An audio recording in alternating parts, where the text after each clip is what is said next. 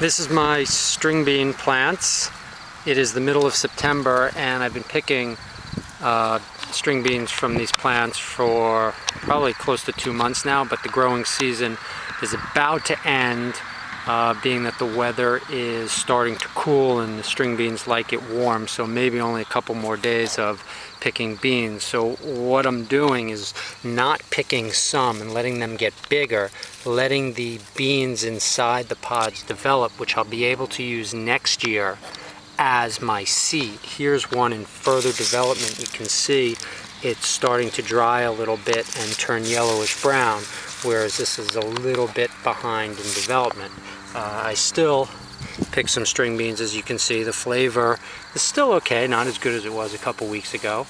And I picked one bean that was completely dry, and there are the beans, and I will be able to use those next year as seed, creating my string bean plant.